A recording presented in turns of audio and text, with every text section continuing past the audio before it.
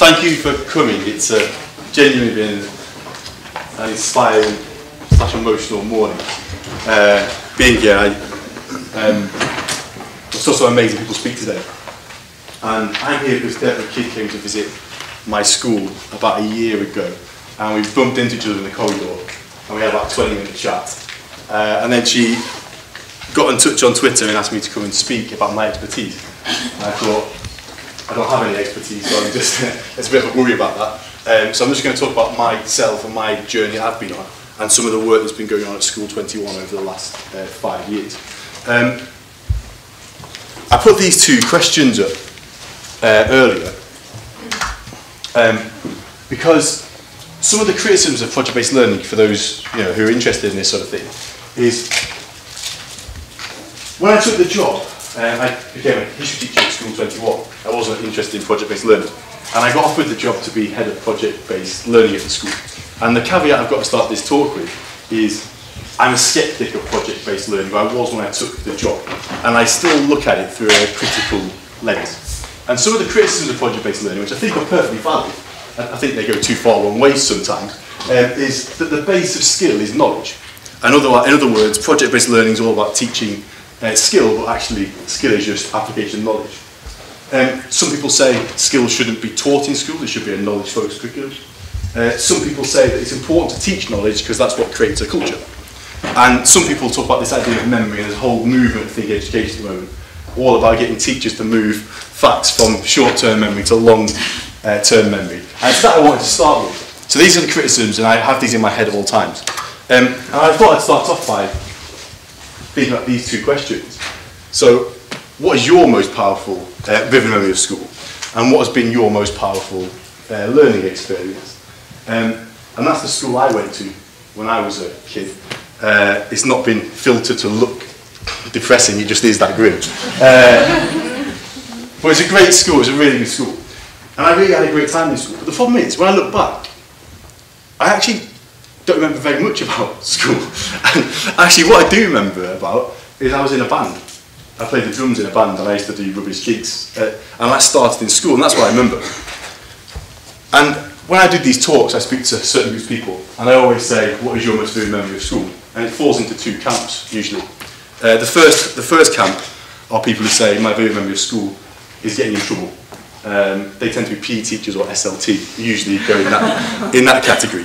And the other people say, my most vivid memory of school is in a drama performance, when I cooked for some people for the community, when I put on a drama show, when I was in a musical, when I put on an art exhibition.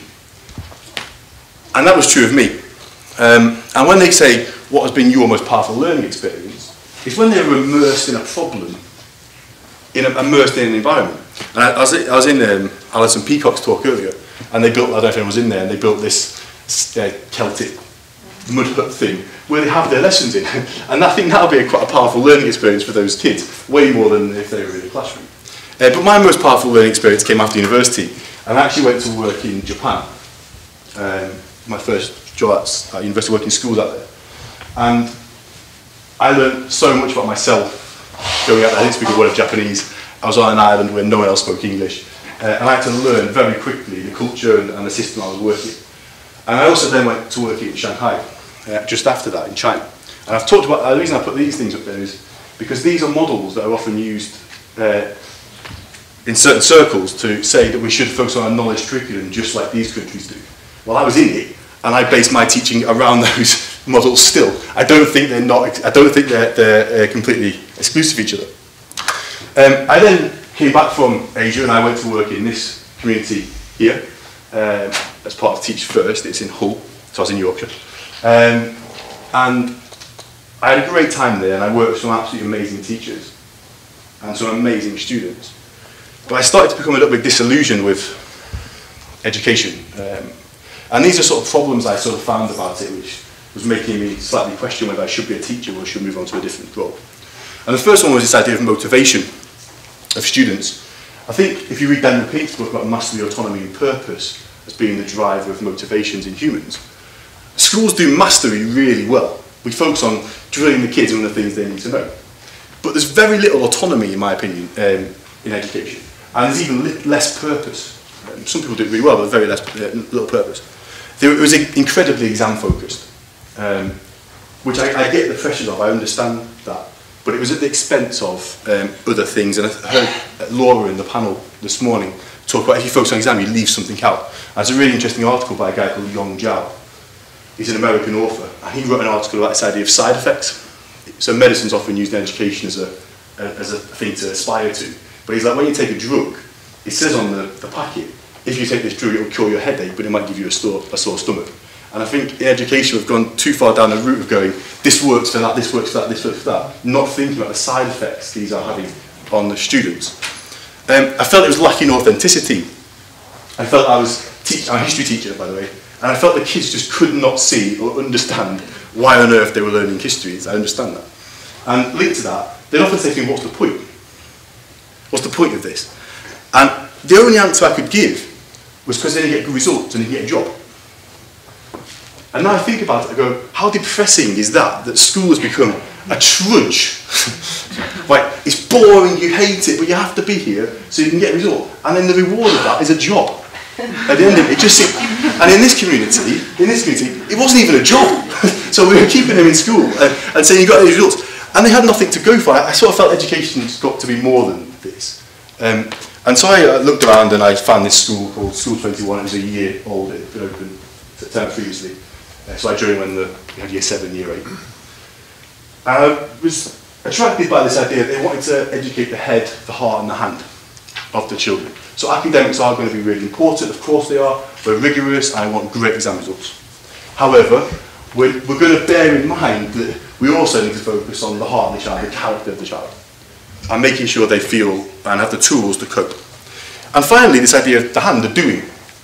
We want kids to be making and immersed in building their craftsmanship skills as well. And some of the sort of phrases that we use in our school are, the vision is perhaps to create beautiful work which makes a difference to the world, which is what I buy into.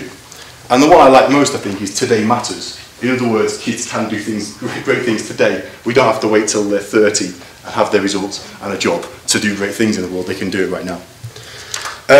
So that's why we do PBI at School 21. It answers some of these questions. So the first question was, students are capable of producing beautiful work. This is one of our exhibitions. We have these at the end of every school term. Every child in our school, at the end of each term, presents their work to the community. So every child has a stall, and they display their work, and then the community come in and question about it. It's work they're proud of, by the way. It's work they're proud of, by the way. And also, we try and make work that makes a difference to the world. It has a purpose. And here's a good example of this. One of our English teachers at school, she recently did a project, a maths English project, and they wanted to investigate whether a proposed concrete factory going to be built by our school was going to have an environmental impact. And the councillor said, no, it won't. It's fine. And the teacher and the maths teacher didn't believe this, and they got their kids to spend a term researching the environmental impact and presenting a report to the council. It actually made BBC News. They wrote a letter to the BBC to get them to come into school. They did a big report on it. And actually, the factory was actually stopped. Flying mission was withdrawn from the school. I don't put it entirely down to the kids. I think there's probably other factors in it. But they played a part in that. And I think they're going to school thinking that education is not just a trudge through subjects so they can pass the exam. They're seeing that education has a purpose. You learn things so you can actually make a difference to the world. I think it's important for memory. Another reason we do project-based learning is memory. Because, again, this is a big point of discussion at the moment. But, like I asked that question earlier, what do you remember from school? It's not the practice you did for hours and hours and hours. It's the big events you took part in. It's the shows and the musicals and exhibitions. So this is a Cold War project that I was involved in. I won't go into the details, but it was an art history project, and the history had to look at the development of the Cold War, and the art made these massive caricature heads. And this was a performance we put on at Stratford Theatre Royal, and the students had to tell the story of the Cold War through this thing. It's more interesting than it sounds. But the thing is, what it provided was, it put an emotional connection to quite dry historical content. So making kids emotionally connected to the Tehran Conference of 1943 is quite a challenge, because it doesn't affect their lives anyway. But if you can make them believe that what they're doing with that content does affect their lives and does affect their community, perhaps they'll remember it more. And the final reason we do it, well, the second final reason we do it, is it provides motivation, I think, for knowledge mastery. I've got two really dodgy pictures of me upstairs, because I just wanted to highlight this as a personal thing. I'm quite an intrinsically motivated guy. I'm a teacher and I know loads of the theory about, you know, education, how you learn. And two things I really want to do is to play the piano and to run a marathon. And I really want to do that. I'll take the marathon example. That's me in the Oxford half marathon. I want to run a half marathon in under 2 hours. And I really want to do it. And even, I wanted it so much that before I stayed in a hotel last night, before I came here. And I booked a hotel that had a gym in it. So I was like, I'll get to Leeds, I'll put my running gear on, and I'll go for a run. Because I want to do this half marathon. Sadly, well not sadly, it was quite enjoyable, the hotel had a bar as well. And so when I got to the hotel, very quickly my mind was drawn to the bar, not to the gym. And I think that's what, the reason is I think, because I've not got a half marathon this week. I've not got a half marathon next week. I haven't got a half marathon next month. I'm not working towards anything. It's this drive I have in me, but it's not short term enough. And I think what we're asked, sometimes we ask kids to do is go, know your times tables, know your times tables. Why? Because in 5 years' time, you're going to have a test and this is important. And 5 years' time is half the child's life. If I said to you, right guys, you know, a bit of ages, but you're going to sit a test in your life again, and you've got to memorise all of this material for it, you wouldn't even look at it, you'd put it in a cupboard, and then maybe a week before, you'd go, oh, I've got that test, and get out and try and learn it. And I think that's why in year 10, if you're a secondary teacher, suddenly all those kids that have misbehaved for years, suddenly go, oh, I've got to work now. Because they can start seeing the purpose of why they're learning, it's for them. And I think what project-based learning does, is it puts purpose and motivation into Key Stage 3, where there perhaps is not. Another thing was we wanted to broaden that assessment, as many people do. Exams are important and we want great GCSE results this year. However, I want GCSE results to be part of the education outcome, not the whole educational outcome. So I heard the panel this morning about the student that might get a G, and that's a real good achievement for that child. I think that should be part of a portfolio of work which they leave school with, that they are proud of. And one way we're doing that is we bring the community in, or experts in, to assess our projects as well. And students all have a one-to-one meeting with their teacher to talk through their learning at the end of each project. And I think that's an interesting way of doing assessment. I'll talk more about that later. We haven't had results yet, I'll get them this year. This is the Ofsted report that happened a couple of years ago. And they were impressed by the project-based learning stuff. If that's a worry for you, it's not a worry for me, but yeah. More interestingly for me is our sixth form is about to open, and I got this email a couple of weeks ago now, and I was really proud of that. If I went to my proudest achievement in school, I think that was it, because the students that have chosen history, and it's the most popular subject in the school for those that have chosen A-level, they could see the purpose of history way beyond it as a subject, and they sort of felt it as a way of solving injustices, which I was really quite proud of, and I think it's through the method we've used in our classrooms that are able to do that. So how do we do it? I suppose that's the next phase of this. We have a checklist we use. I want to talk through all of these things. We think a good project has 8 components to it. One, every project should have an essential question, something that drives the project, something that's bigger than a classroom, preferably a problem that needs solving. Linked to that, it's a problem that needs solving for someone. So you're not working just for the teacher, you're working to solve a problem in the community or for someone. When I worked in Japan, I was really, well, I didn't realise this until I came back to Britain actually. It seemed like the parents, the teacher and the student were all on the same side, working against an examiner. And then when I came to Britain, it kind of felt like I was on the examiner's side, and it was sometimes student versus me. And I think is what it does, if you shift the learning and the outcome for someone else, suddenly you're on the same side as the kids. Suddenly it shifts the power dynamic in the classroom, where we're all working together on a project for someone else, and I think it's interesting. An end product which is crafted, so we don't do many outcomes, but we do them well. And my advice is there, if you're doing this, start with a first draft very early on. Is what a lot of teachers do, and I'll talk about this in a moment. I think I've seen is they sort of go, right, before they write an essay, I've got to teach them this, then I've got to teach them this, then I've got to teach them this, then I've got to teach them this, and then they write an essay. They go, oh, they can't write an essay, they haven't been listening. And what I found when I said to them, you've got to write an essay and the first draft due next week, suddenly I was like, wow, they know a hell of a lot of stuff from primary school or from their own lives. And then through the lessons, I was able to work with them individually to build on their own essays, rather than assume a deficit the second they walked through my classroom, that they couldn't do it until I talked about it. And we have significant content, which hopefully you'll see in a minute, and rigorous assessment. Another thing that I think has changed in my teaching, this idea of transparency. I think Stephen Turney talked about this a little bit.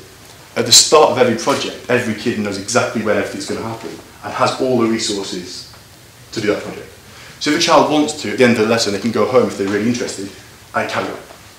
They don't need me to tell them what to do. It's not me setting homework. They have everything there for them. And I always feel like I've failed in a lesson if they come in and say to me, so what are we doing today? Because I don't know how you can be independent if you walk into a door and you don't know what's actually going to happen in that classroom. And I think there's no other institution in the world where you have a job and you come in and you go, what are we doing today? What's my job today? You know, you have agency over that. Linked to that, student choice, I guess. This is not do whatever you want. I think creativity comes through constraint. So just like the real world, we'll give them a design brief, constraints they have to work within, but it's up to them in their group to figure out to solve the problem using those constraints. Again, I'll talk about that in a minute. And a grounding text. We think every student should read a text alongside their project so they can learn to read to learn. They can learn themselves, teach themselves. So this is a project I did. This is the concrete example of it, I suppose. This is the test is actually going to be sat. They're going to sit the test on Tuesday next week from this project. So if I'm not here next year, that's probably why. And you can ignore all of this and just think about it again. And it's the edXL History Aid Making a Modern World. And this course is about the transformation of British society. Just looking at Britain between 59 and 79.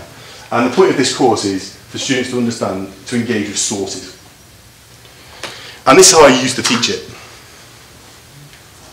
Lesson 1, they'd come in, I'd go, right, let's learn about the economics in the 1960s, maybe watch a video, read some sources, then, for the assessments, I need to test if they've learned something. I'd say, right, pretend you're in the 1950s, let's imagine you're back in time, and let's write a diary, and then it'd bring the books, then a week later I'd mark it, and then they'd never do anything with it.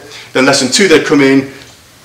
I had no idea if they'd learned anything about the economy last time. They could have been looking out the window the whole time. But I moved on, and I went into immigration in the 1960s, and again put them in categories, did an assessment at the end of it. It was very much sort of information, activity, AFL. Information, activity, AFL. Activity driven. Yeah, so it was a linear model of teaching. In my opinion, they can't do it until I've taught them these things, I'm going to build it. It was preemptive. I would assume they couldn't do something until I told them how to do it. Everyone was stopping and starting at the same time. So activity 1, right, start listening to me now. Activity 2, very surface level understanding of a topic. No authentic history. The books were marked sporadically because I was tired. I had loads of this to do. I had to plan next lesson, next lesson, next lesson. There was no redrafting of work. They wouldn't go back to their work ever again. And it was most often me at the front of the class trying to motivate them to learn about the miners' strike in 1973 because it didn't matter to them. So the only thing they had was I had my motivation and a stick. I had the school behaviour policy, and that was the only way they were motivated to learn it. So we changed it when I went to this school. Exactly the same content, exactly the same course, but we tried to do it slightly differently. So we set up an essential question, and the essential question was, how can we as historians tell the untold stories of the 50s, 60s and 70s? And the end product was a documentary telling the oral history of East London. And we'd actually booked out the View Cinema in Westfield, the big shopping centre in the area. And we told them, the day I launched this project in September, I said, on December the 12th, your videos are on show in this, and I've already sent the invite out. So it's happening. And the authentic audience was, we opened it to the community, we opened it to the parents and the teachers, but more importantly, we invited all of the people that we interviewed for the project. So I was like, this has to be good because if someone's given their time to come into school to talk to you, and you've done a really bad job of showing that interview, it's going to be quite embarrassing for everyone involved. I put quite a bit of pressure on the kids in that sense. So we launched it. Yeah, the end product there, a 5-minute professional video clip. I'm not going to show this, but before the project started over summer, me and the other teacher involved in this project, we actually made one ourselves. So just like Stephen Turner was saying earlier, we had gone through the process and we knew what excellence should look like, and we'd gone through all the problems the kids might have gone through on the way, and we showed them this at the start. This is what we're aiming for. I won't show it, it's quite embarrassing. And I told them what content we were going to cover. Of course, it was all the GCSE content. I put all the resources on my website and Google Classroom. I told them what they needed to do. Okay? We structured the session, so I'll talk about it later actually. It's a carousel, but you'll see later. So everything's on Classroom, you can see that. This is kind of how we viewed the planning of it. We had the shallow content that we thought most schools covered, which was just the key topics of the unit, followed by a multiple choice quiz, followed by a mock. So we still scheduled those in on our timelines. So the kids still got the same level of knowledge that they would have got in any other school. But we also then wanted them to work individually in pairs to get some deep content about a particular area that interested them, or if they didn't have one, we just gave them one. And that's how I broke it down. So yeah, assessed, you're going to have a mock at the end of this. We tracked them in a really detailed way. It wasn't just this, get on with the project, we're never going to look at it again. And I'll tell you how I did that in a minute. One thing we did was we put on, and the students organised this themselves as part of the project, we put on coffee mornings where we invited the community who'd lived through that period to come in and tell their stories, and filmed on iPads. This one's an interesting picture because one of the students there, I won't say his name, is not a particularly engaged student. And the day before this happened, we'd had a conversation and we were looking at how in the 1950s, often companies like TfL used to go to the Commonwealth countries and try and persuade people to come and work in Britain because there was a shortage of workers. And he came running to me, he was like, Mr. Pardoe, you're telling the truth. And I was like, what are you on about? I was like, you're not lying to me. I was like, I know, about what? That woman actually came over. I was like, I know. Like, he thought history was like just something in the books that was sort of made up, and he hadn't realised that people he was walking past in his community had actually experienced that. And we went out into the community as well. We got in contact with the BBC, who sent this guy, who gave a very inspiring talk, as you can see from the students, about it's how you guys look, to be fair. Don't laugh too hard. And he came in and he critiqued their work on 3 occasions. So he said, right, the first draft is in 2 weeks, and the BBC is going to, well, not the whole BBC, this guy from the BBC is going to critique it. And obviously it was rubbish, right? Of course, what they produced was terrible, as you can imagine. But I kind of expected that. It was meant to be terrible, because they get the critique, so they learn from it. And it wasn't me giving the critique, it was someone from outside who was an expert in the field giving the critique. So they wanted to work for him, not for me. Then they went away and redrafted, until by the end of it, they were actually pretty good. And we put the show on the View Westfield, and that was some people that we interviewed. This is really quite nice because, again, I think hearing Alison Peacock speak earlier really reminded me of the importance of schools as part of a community and the impact we can have. And some of these people said to me afterwards that they didn't think young people cared about them, and they said they'd never been to the cinema.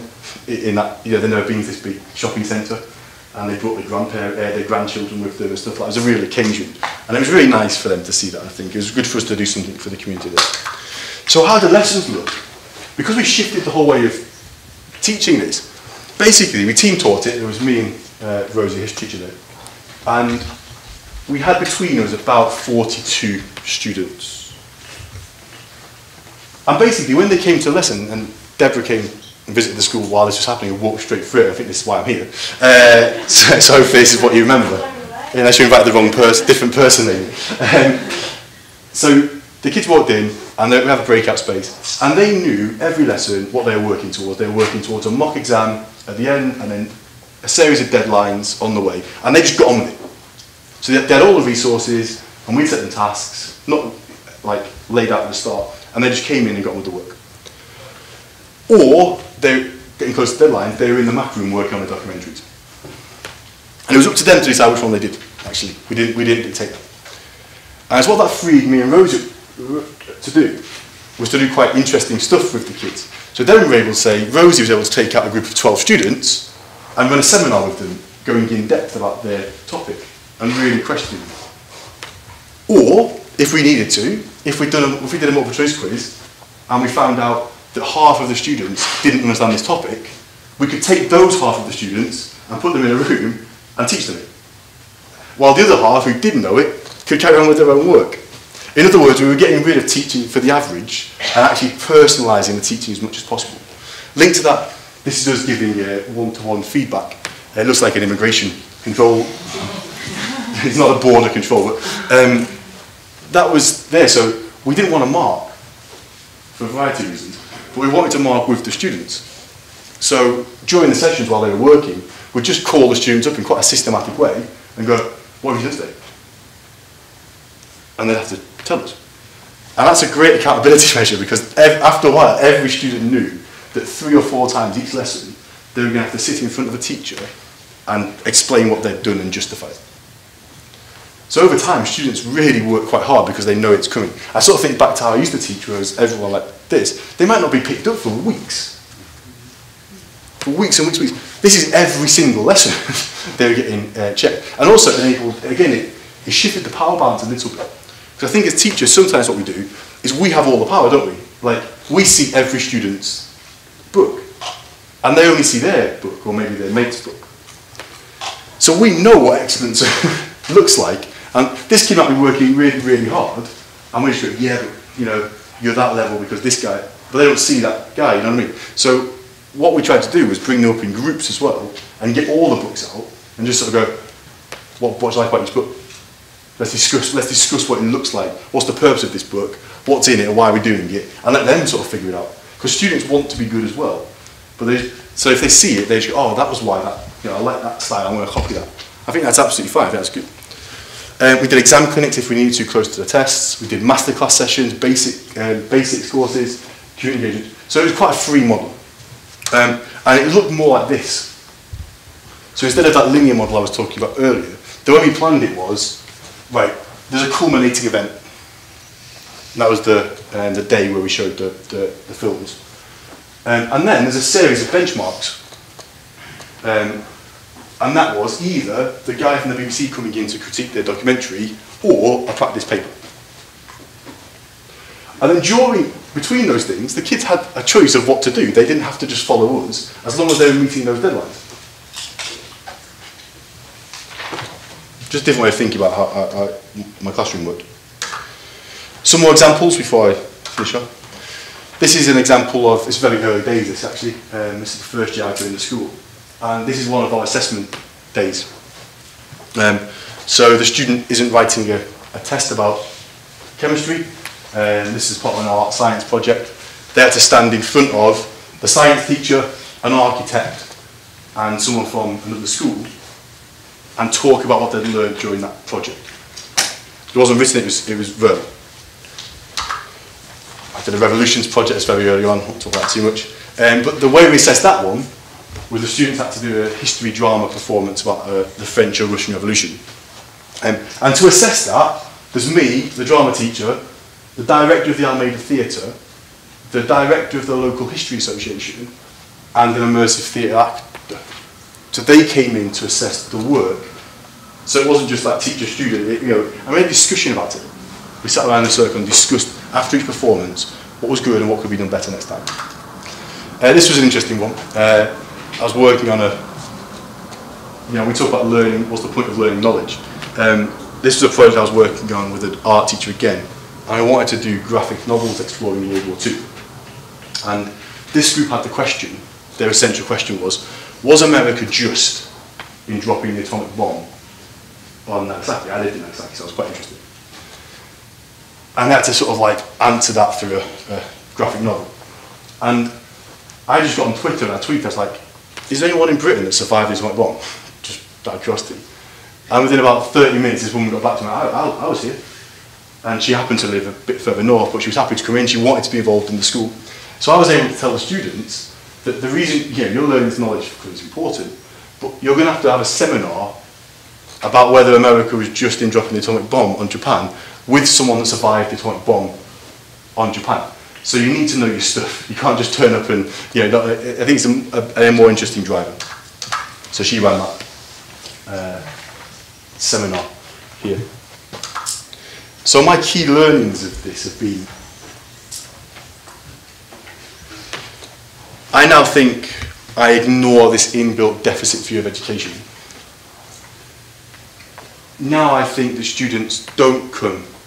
I think someone said this morning in the panel, again, it was really inspiring, where they said, you know, it's a child has a book and pages have been filled before they've come to school, and they fill it outside of school as well. So don't assume that when they walk into school, it's an empty book. A good example of that is, again, I asked them to write an essay. One of the essays I asked them to write was the Enlightenment the most important cause of the French Revolution? Silly title, right? And I said, you've got a week, I want your first idea drafting. And this girl came to me, and she's quite, you know, she's a hard-working student, but you might not at first expect her to do this. And her essay was about Rousseau and the social contract. And I was like, where did that come from? I was like, I've not taught you that, how dare you know it? Because I'm a teacher, so he said, oh, my mum's doing an open university course on philosophy, and we sat down and planned it. I was like, amazing. So I was able then to give her feedback, and her essay took a really philosophical slant. You know, some of the students came in, you know, as you might imagine, an essay written on basically toilet paper, you know, 3 lines. And that was where I said, right, you guys need help with structuring sentences, you know, the typical PE paragraphs or whatever. Let's work on that with you. So you get to see the variety of kids when you assess them straight away, I think. I've started to rethink behaviour quite a lot. I was lucky enough to be mentored by someone from High Tech High in America for my first 2 years at School 21.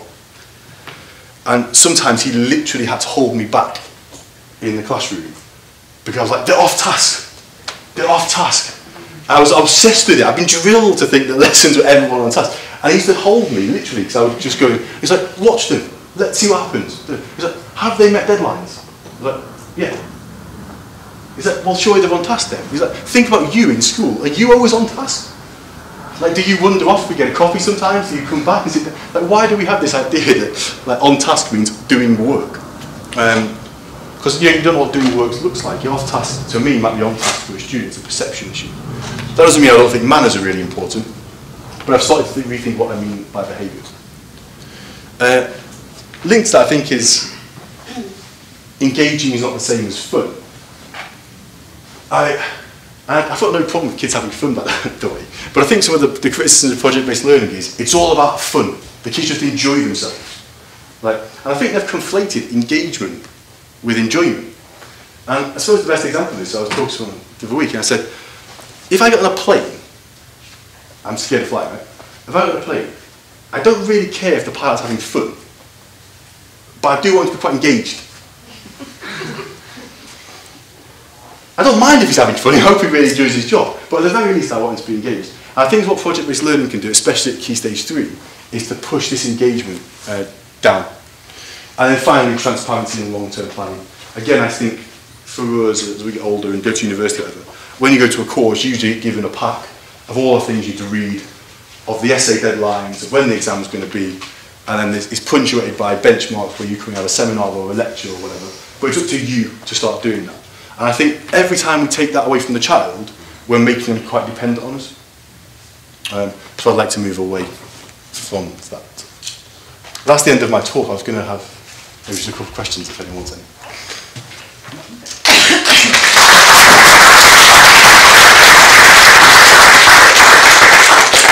Yeah. John, fellow history teacher. Okay. With the dullest of topics, do you do a project for even the dullest topics? Or is there any sort of traditional, let's call it, style teaching still going on? So I still have the traditional style teaching as part of the project. So in that seminar, I'd take them out and just do some work with the kids, but it'd be a smaller group of kids rather than the whole class. And I sort of said this earlier actually, I don't think this is the right way to teach.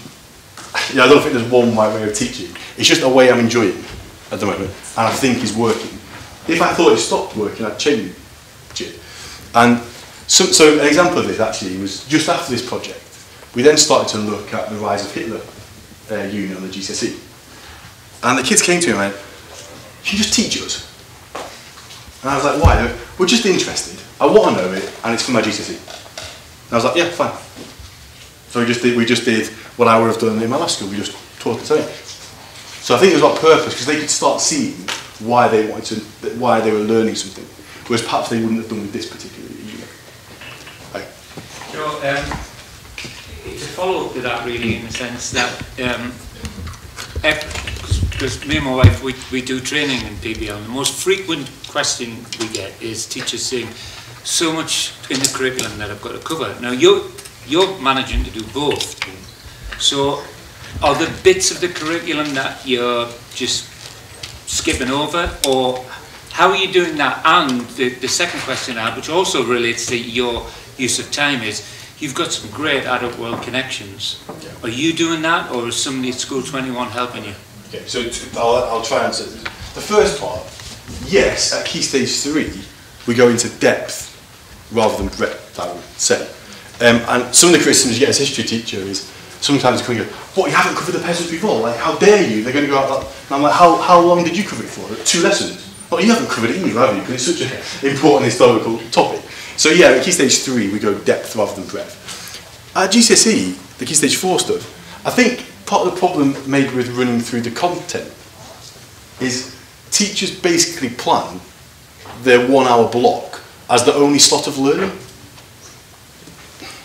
that can take place, and then they get the curriculum and they break it down further and go, "Well, this lesson they have to do this lesson they have to do this, I've run out of time now." Whereas if you just say to the kids, like we've been doing, "Listen, you need to know this by end of 3 months.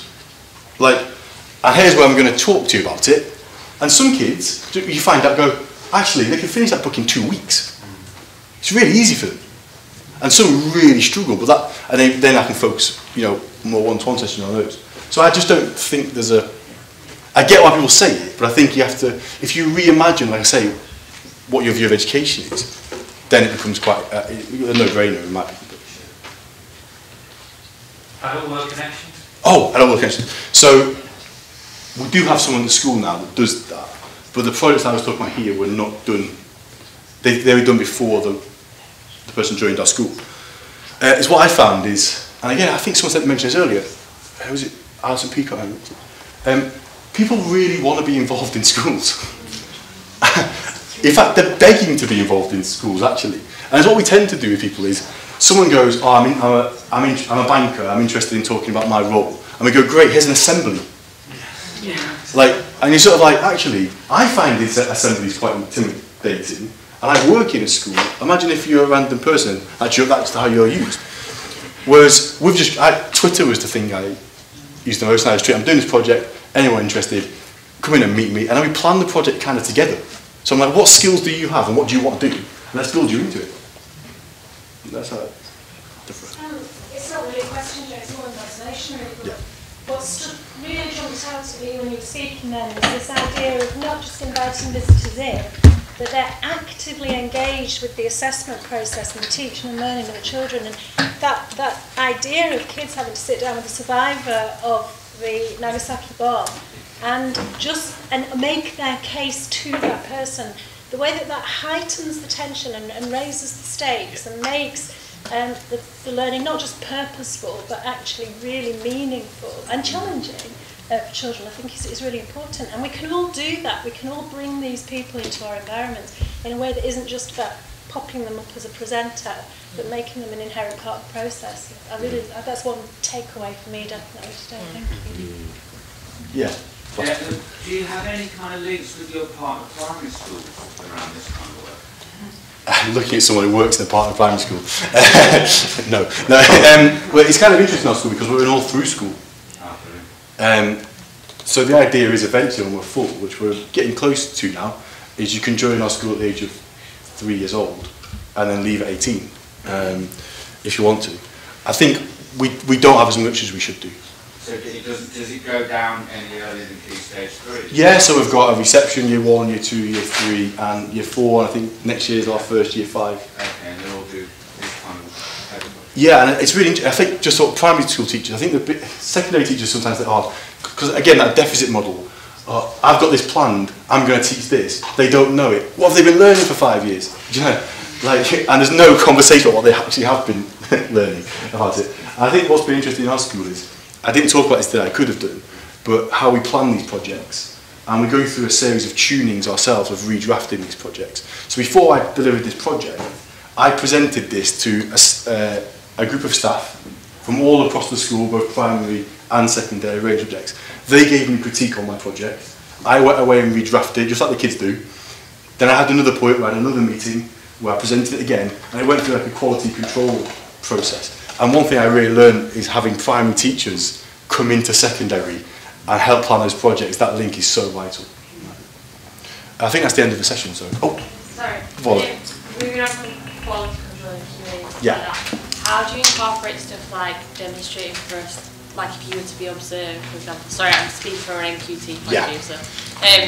how do you demonstrate progress in a lesson and things like that with something like this? I'm lucky that I work in this particular environment where our SLT don't focus on those things. Is what I would say, and when Ofsted came in, actually, to be fair to them, they never once asked, can I see progress in this lesson? They sort of said to me, can you give me the books and can I speak to the students? And I think if someone observing me now, I'd say, the progress you're going to ask is speak to that person, talk to the kid, because they will tell you what they've been learning, and they will tell you what they know at the start, and they'll tell you what they don't know. And I think that's way more powerful than any sort of mini plenary. Thank you for listening to me.